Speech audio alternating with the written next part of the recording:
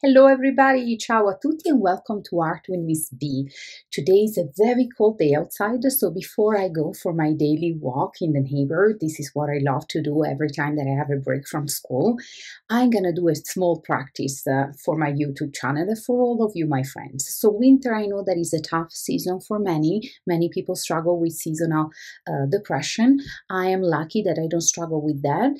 At the beginning, like the adjustment to Utah winters was really different from other experiences that I had before. Has been a little challenge for me, but I always say that I'm so grateful that I'm artistic, that I work on my creativity, that I'm an art teacher and an artist, and I can really get inspired by the season, even the challenge that comes with the season, and turn that into something. So today I'm gonna do a practice that is not gonna take longer than 30 minutes in total. So the practice itself are more or less 20. And we're gonna use watercolor because I say sometimes when we wanna let go, watercolor is the perfect media. Although we did other practice with me with watercolors, and we know that we can use the more or less water. So if we want something like really let the water do its magic, we will have something very blended and very watery. Today we're going to do something in between, so we're going to have a little control using not too much water. Mostly if you're working on a mixed media paper. I have a called watercolor paper. So if you have a watercolor paper, I highly encourage you to use a watercolor paper. If you don't have it and you have a thick, robust mixed media paper, just do you. You will use a little less water and you will have a little more control of it, but it's going to look gorgeous. And remember, today, as I say, I want it to be also sort of a mindful practice. And remember that when we do mindful practice, the focus is never on the products, but on the process. So I'm using, since I have a little leftover watercolor paper, it's like 4 inches by 12. You can use something similar than mine or something completely different. So for today's practice, you need a watercolor paper or mixed media paper, a long shape like a long rectangle or any size and shape that you feel comfortable with. If you want something bigger, maybe you will finish the practice after I finish the video, or you can watch the video and then you can do the practice on your own, adapting the practice to your own media, the supplies that you have available, and also what is your personality and what you would like to do.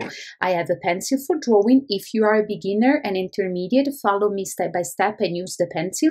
If you are an advanced artist and you just want to have some fun together, you can skip the pencil step. Then I have brushes for watercolor. You can have just one. If you have multiple, I would say medium small and a very small for today's practice because it's pretty tiny, it's perfect.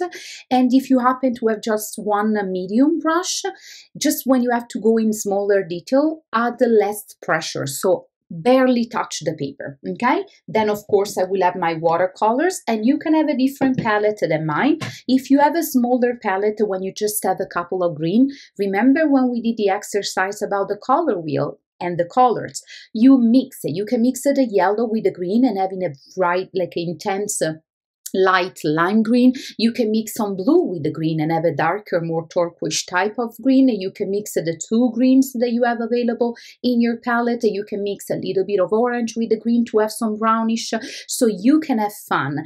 Actually, I encourage you to experiment and see what happens, right? You can use the same palette that I have. You can use different color. Once again, you need to add your personality, your personal touch, and your personal twist. At the end, I'm gonna use a gel pen and some Posca markers. If you do not have gel pen or Posca markers with you, you can actually add details with regular markers. Of course, not the white marker, one work of watercolor, but you can use brown, dark brown, blue, purple, black. You can really be creative and add some details on top, some pattern and texture. So I'm gonna switch the camera and we can start. And I hope that you're ready to have some fun and just focus on something beautiful, nice, slow pace, go with the flow. Inspired by the nature, by the winter, by forest and trees, but still something that you can enjoy at home in a cozy environment, hopefully for you. Okay, friends, here we are. This is my 4 by 12 pieces of paper. As I say, you can do something even smaller. You can do something with a regular size. You do what you have and what you want to do. Now, if you're very advanced, you can skip this passage. However, I will do the first passage with a pencil. So we're going to do like some organic shape. Pretend that you're drawing, let's say, cotton balls or clouds. And we start from the left and we cover all the length of the paper. So very like randomly, you just do this organic shape. Don't do them all the same. Create some variety in the height, right?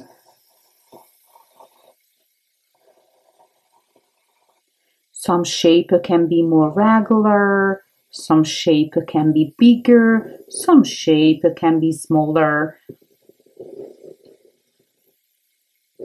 You can do the same shape over and over, of course. And off you go. Now, this is the first line. We're going to kind of create a second line, create a part of the same shape, so just like a different behind the first row. To fill basically the space. And I think that we're all ready. Now let's start to use our watercolor. Remember that we have to put the brush inside the water and then pick the color that we want, the green that you want to use first. And as I say, I have many greens available and I will play around with different ones, different tones. But if you don't have many green available, you can actually you can mix the green together, the two greens together. Usually in the limited watercolor palette, you have at least a light green and a dark green. You can use first the light few times, then the dark few times, then mix them both few times, and then you can mix some yellow with the green, and then you can mix some blue. So you will give yourself many different tones of green and it's gonna be fun. As you can see, I'm using enough water because I want to see the water do its magic, and then I blend it like that. And it's beautiful that you give the value, so darker and lighter spot automatically. Then you can keep doing the same green, and maybe this is what I like to do. Since my brush is already spoiled with the same green, I will paint a few trees with the same green before rinsing my brush. I think it's very like functional, right? And I don't have to, sometimes I will pick just a little bit of water without picking the colors again, and then I will just go and finish and basically carry the beautiful things about watercolor, that you carry them around. So beautiful and very relaxing, honestly. The watercolor is perfect for relaxation and mindful practice because, you know, it's nature itself. So the fact that you have to mix it with water, and so you control it, but you control it all the way. You cannot control it all the way. And there is always that element of surprise at the end, right? It's such a beautiful feeling, and I personally love it. Every time that you feel that your brush is getting too dry, you pick again, just the water. Now I'm gonna go and switch it to a darker green. So I'm gonna make my green. Sometimes you have to go water and palette several times until you have that consistency, that creamy watercolor that you really want to use. Nice, more on the olive green. And you can do this practice with some music in the background, or you can do it like quietly.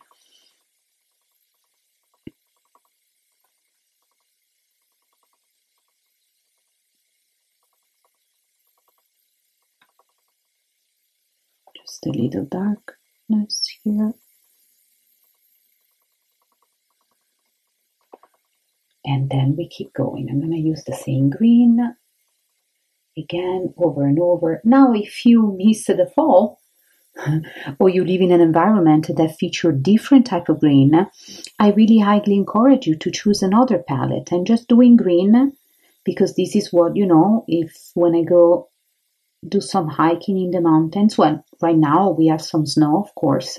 This winter we're not having as much as we did last winter, so the color palette is a little more various and vibrant. Last year was mainly white and gray from October to April. So this year it's like we have a little more variety. But as I was, if you want to do your like more fall or whatever, like are the colors that inspired you and surround you, go for it.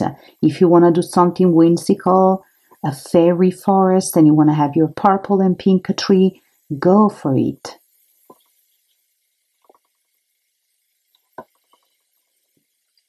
And we keep exploring other green. And now I'm going to mix some blue actually with the dark green to have a sort of a dark turquoise and see what happens. Teal, one of my favorite colors, because I love it. At the same time, it's very intense and really evoke different feelings. Sometimes a little, not discomfort, but agitation, which is a feeling, and feelings are feelings, so we have to feel them all.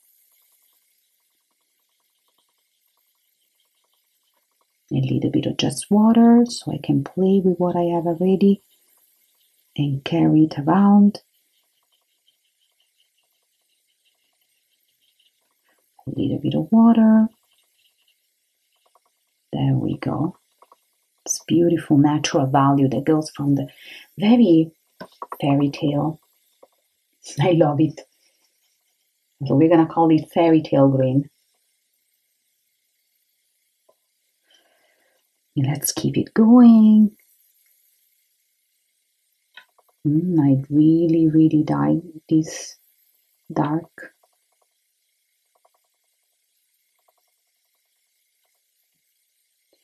green. And remember that watercolors, unless you use too much water, they usually dry very fast. So if you do not like a color, you're allowed to try something on top of it and see what happens.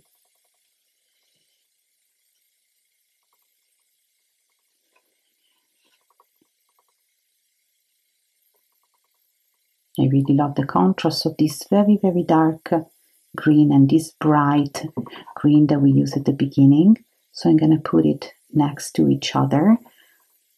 And I think that I'm going to do this one as well, just because I love this turquoise, deep turquoise very much. I'm going to make it dark.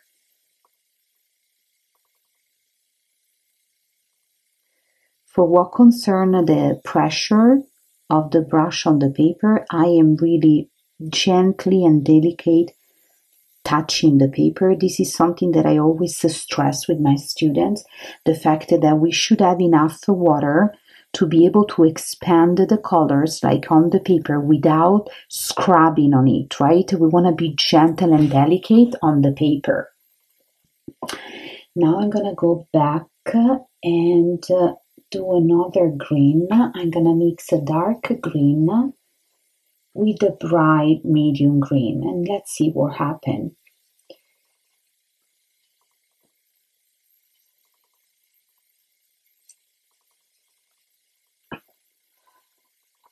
Beautiful and bright. A little bit of water because I want to be able to expand. You see, you just basically gently controlling the movement of your hands, you carry the color around. Gently and careful around the edges. If you happen that the watercolor mix, actually it's even better. So it's the beauty of watercolor, so no need to get frustrated or stressed about. Just let the water do its magic.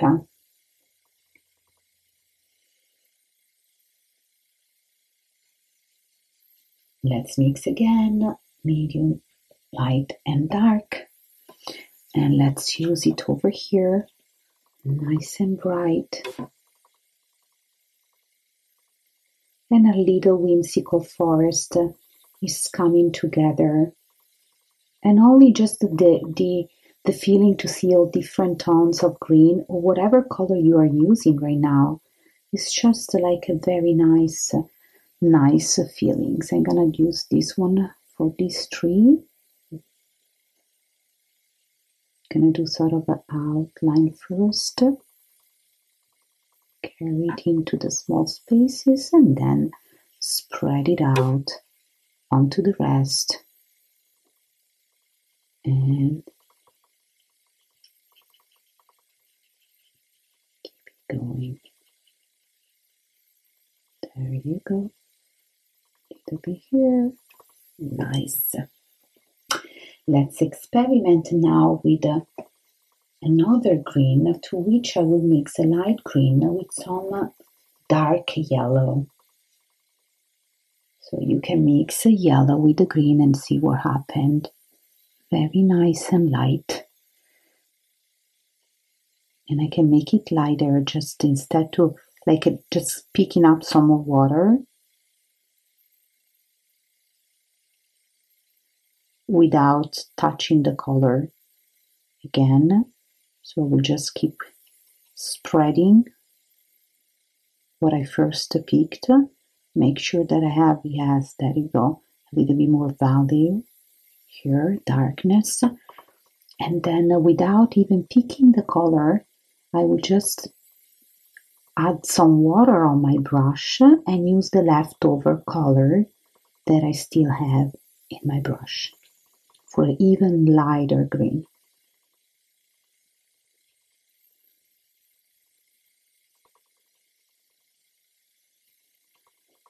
A little bit more intensity here, a little bit more darkness. And one final, I pick some color this time, so it's still bright and light, but a little more intense than the previous one.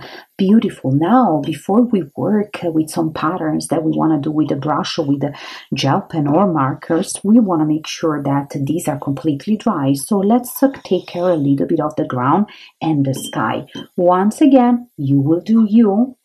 You don't have to copy the same color that I'm about to use. You can do a beautiful sunset sky, you can do a blue sky, you can do a grayish sky.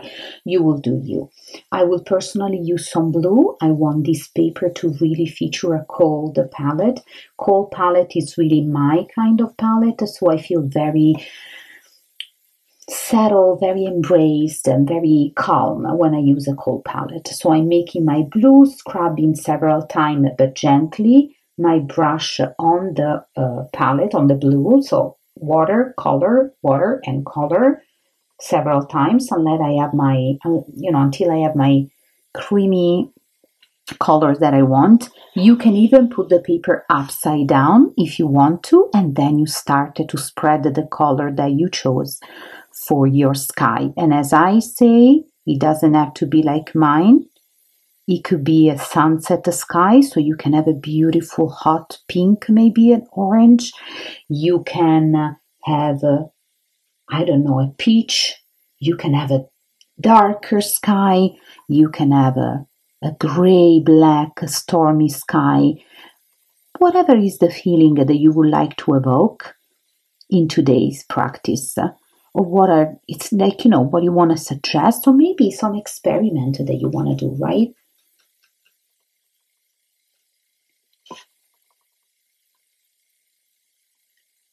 Just remember the trick with the watercolor, that depending on the practice, so depending on the project that you need to paint with them, you have to really figure out the right amount of water that you need to use. Because if it's too little, the brush is going to be maybe too dry and it's not going to allow any nice blending. If it's too much, it might, mostly if you're not using a watercolor paper, it might rip the paper, or the color might show too pale. So you really need to kind of figure that out, which is also a very, very important, not only lesson, that comes with the practice, but also I feel that it's such a great opportunity, right? There is not really a one way to go. There is not really one right or wrong. You just have to find the thing that works for you, which requires taking risk, requires practice, commitment, and dedication, which is very important, not only in art, in school, but in general in life. But then it's very rewarding because once you have it figured out, there is such a beautiful, rewarding feeling that comes with that. And you will know exactly what to do in the future practice, and you will get better and better in whatever is the practice that you are embracing. I'm doing a little more like a dark and intense palette near the trees, and then I just put the brush inside the water and I gently, very gently, remember the secret is that the pressure has to be very gentle. I just spread the color all the way in the space that I have available.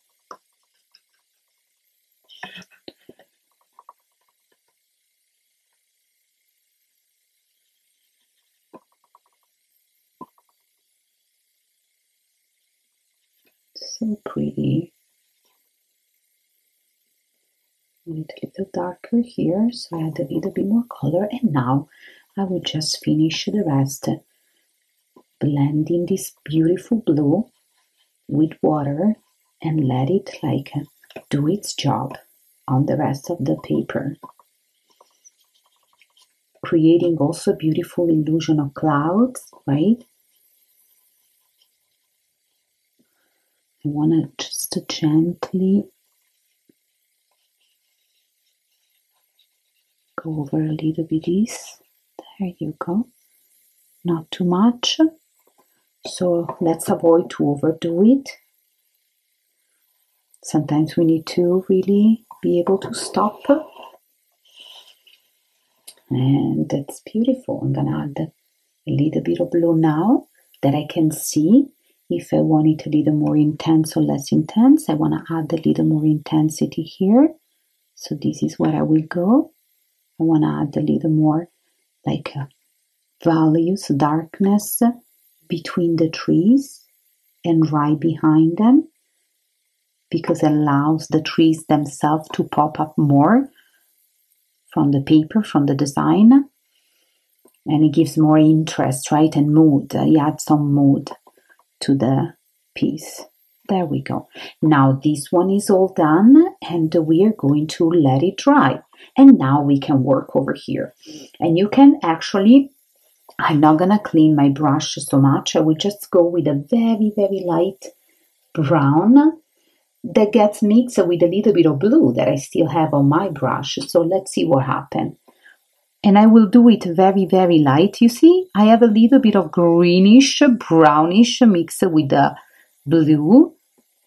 And very like randomly, I kind of follow the line of my tree, on my trees. I don't I don't completely saturate the space. So I leave some area white. I add a little bit of blue in that really kind of greenish earth tone. Too dark, so I'm gonna just put some water.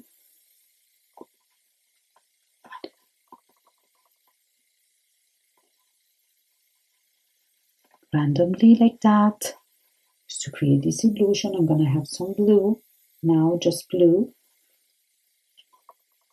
You see how it changed because my brush is still kind of spoiled by the brownish, the greenish, a little bit of everything.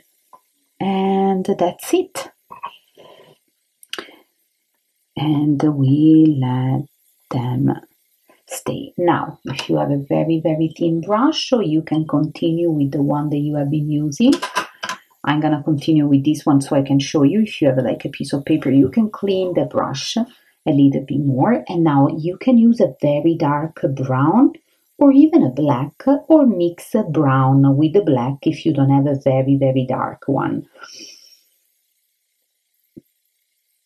And you want to make sure that this time is not dripping water, so you kind of control. And then we are going to do the trunks of the trees, the one that we will be able to see, of course.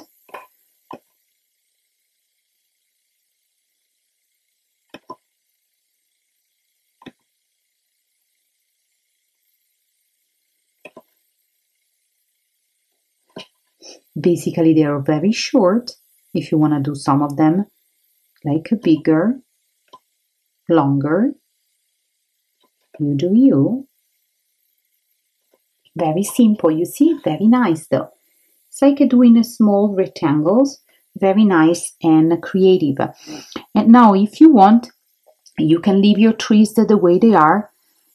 You can add branches, so barely touching the paper. You need to be extremely careful. So if you feel that you are a beginner, you don't want to risk it, you can leave the trees the way they are. But you can also do these branches, maybe not everywhere, but in some of the trees.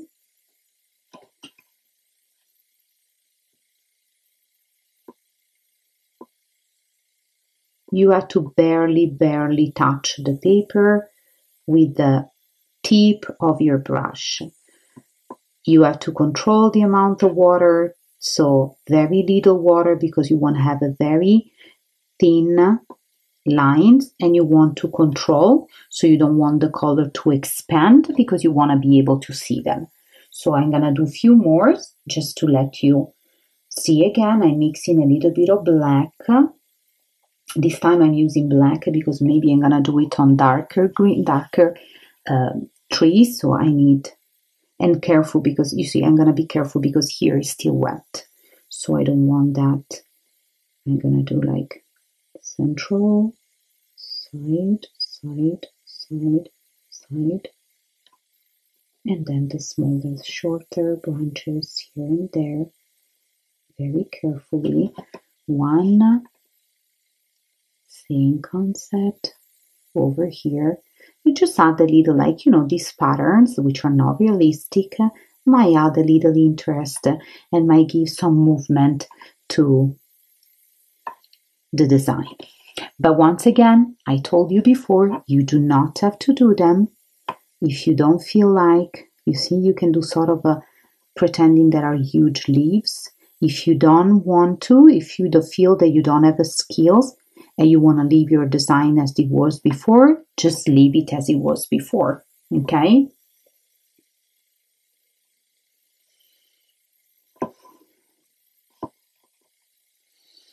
Let me see, maybe on this one.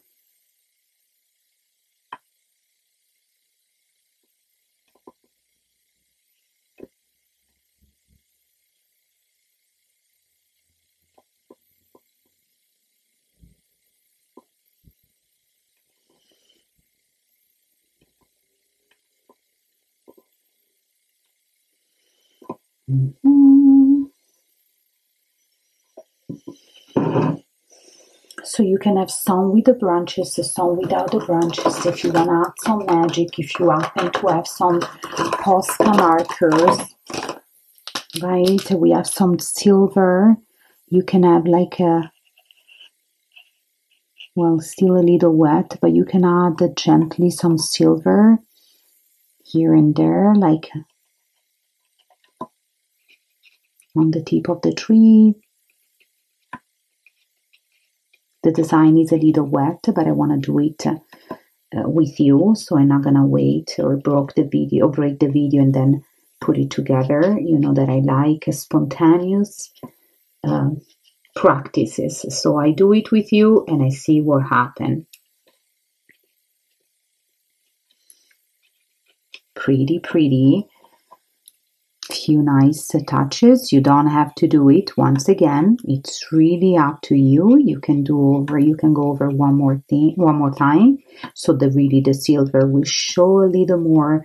And we add once again some more implied texture, a little bit of fun. right? We can do something in the street.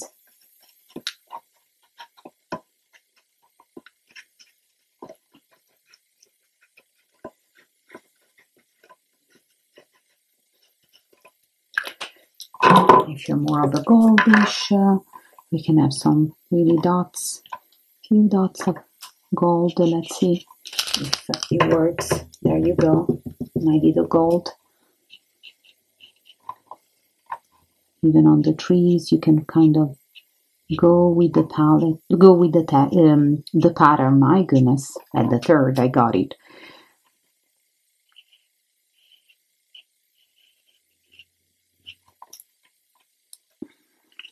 Okay, very, very nice. A few spots of gold.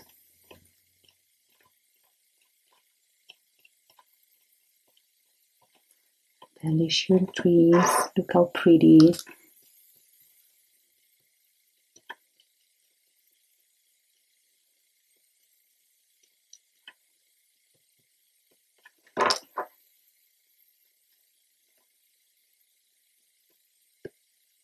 Whenever you feel that it's still wet, just let it dry. Don't go over with the wet on the wet surface. I have to be careful in few corners where I can still see the watercolors drying. You see, you just do dots. They're so pretty and they add a little bit of sparkle and magic to our design.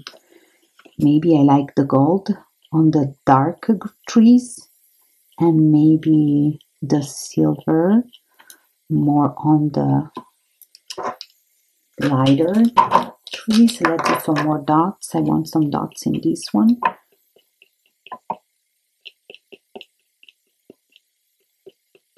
There you go. Some dots here and there, barely visible.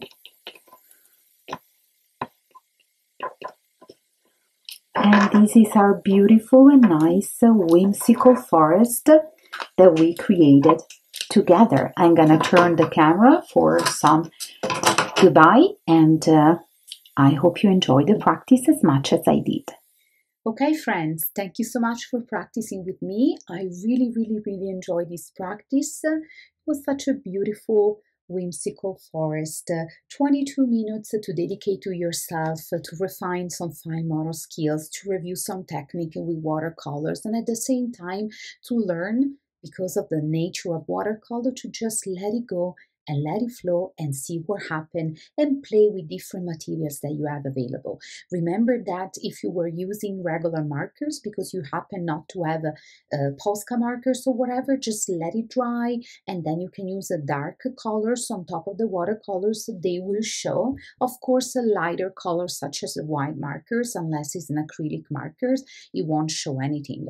Once again, you do not have to copy exactly what I do. You can try something different, something more, something less. You can try with Sharpie, for example, if you don't feel that you have the right motor skills to do the branches with a brush, although I suggest you to try. And if it doesn't come and if it doesn't happen at the first time, remember that you can rewatch the video and you can do this practice as many times as you wish and as many times as you can. I wish you all a fantastic day.